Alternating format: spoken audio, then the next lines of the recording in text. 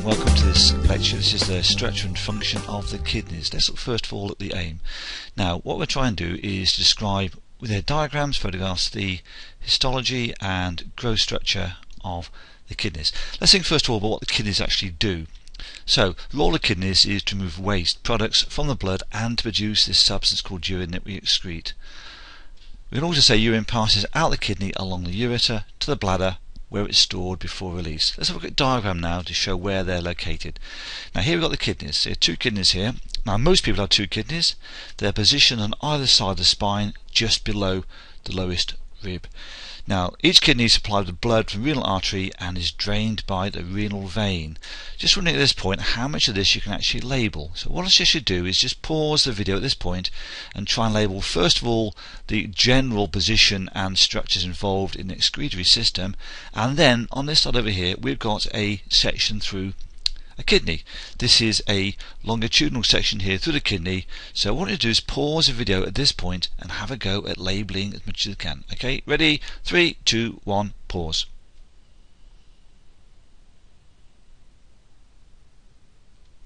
Okay, now assuming you did pause like you should have done, let's now see what you could label. Over here we've got the two kidneys. There's one here and there's one here.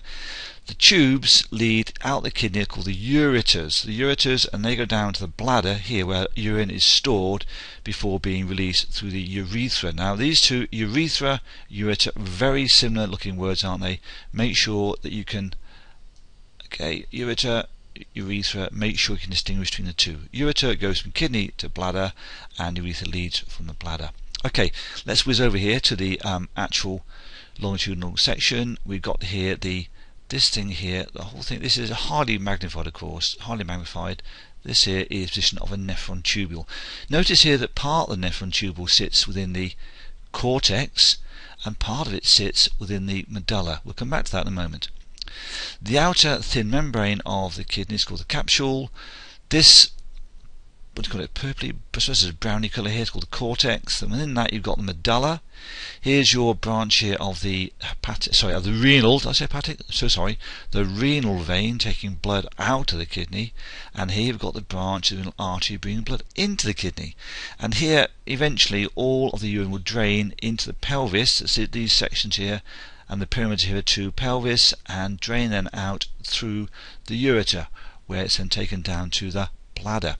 Now we're particularly interested now in this section here. As I said, this is the position of a kidney tubule or nephron. So let's look at this in a bit more detail, shall we?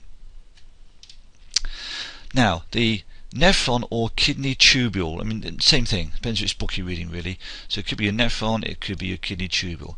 Now they are very, very tiny, and there's about 1 million in each kidney, okay, about 1 million in each kidney, and what they have got is a really rich blood supply. There's many tiny blood capillaries around the kidney tubules or nephrons.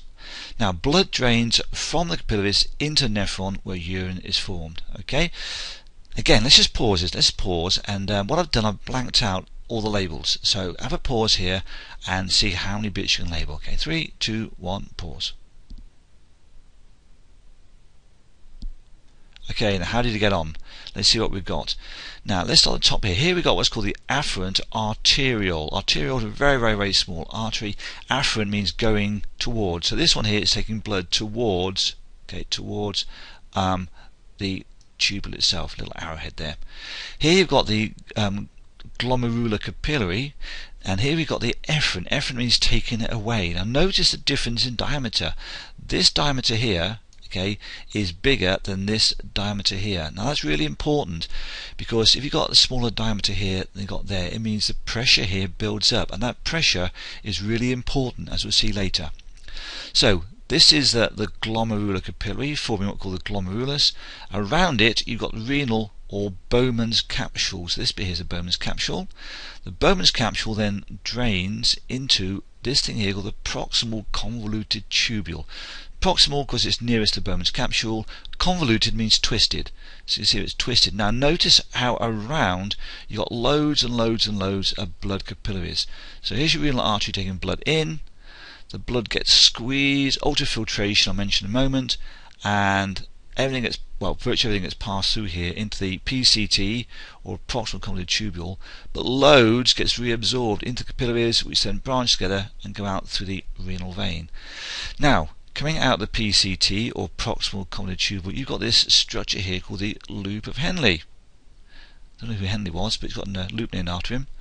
This bit here is the descending limb, and this bit is the ascending limb, and again you've got more reabsorption taking place here.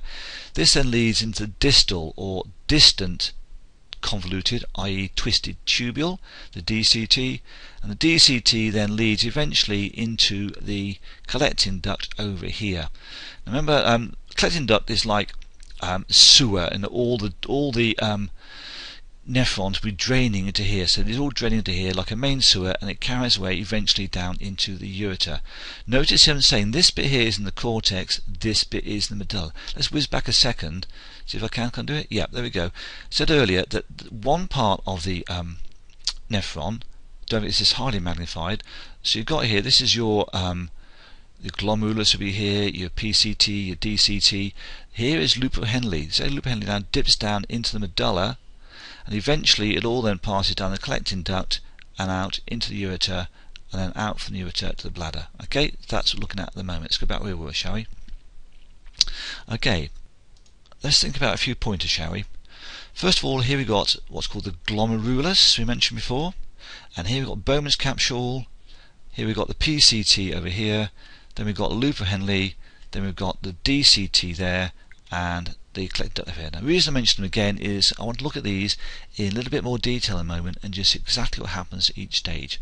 First of all, just think about one thing: selective reabsorption. Now, good word this. Selective means selecting the size of molecules to reabsorb back into the bloodstream. So useful substances are reabsorbed back from the nephron into the bloodstream. Now what we've got loads and loads and loads of stuff being filtered out through here, and it's passing along the PCT. Now along with waste, there's an awful lot of goodness going on here, and we want to get it back, so that's why you have selective reabsorption. We're reabsorbing good stuff from the nephron back into the bloodstream, eventually taken out along the renal vein. Okay, now let's look at more detail. This bit here, this is Bowman's capsule, and in the middle there is the glomerulus. Now fluid from the blood is pushed into Bowman's capsule by a process called ultrafiltration. Now I said that this is smaller diameter than this, which means in here you've got very high pressure.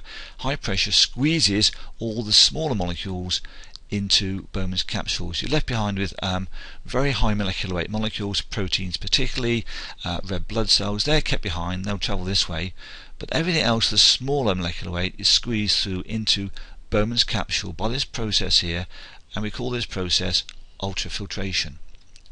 Now this is your PCT, your proximal convoluted tubule, and here most stuff, 85% of fluid, is reabsorbed into capillaries here.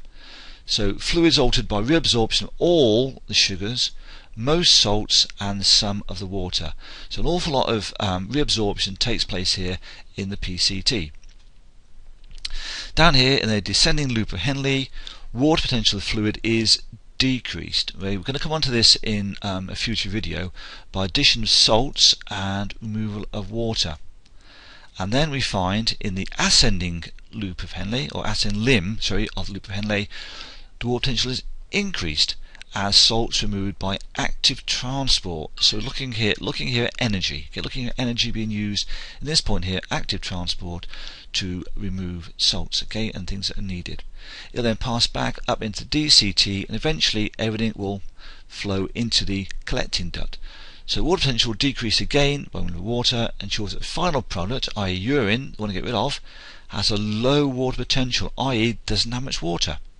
Therefore urine has a higher concentration of solutes than blood and tissue fluid.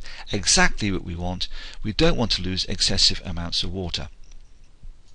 Okay, so we've now got all the urine passing down the collecting duct, and that'll go into the ureter and eventually will be stored in the bladder prior to excretion. Okay, so that's an overview there. Now let's just move on a little bit, and we can say now, yes, we have described the structure and function of the kidneys. In a future video we'll look at the function in more detail, particularly what happens in terms of salt concentrations and water potentials. But that's enough for now, so thank you very much for listening, thank you for watching the video, and bye bye for now.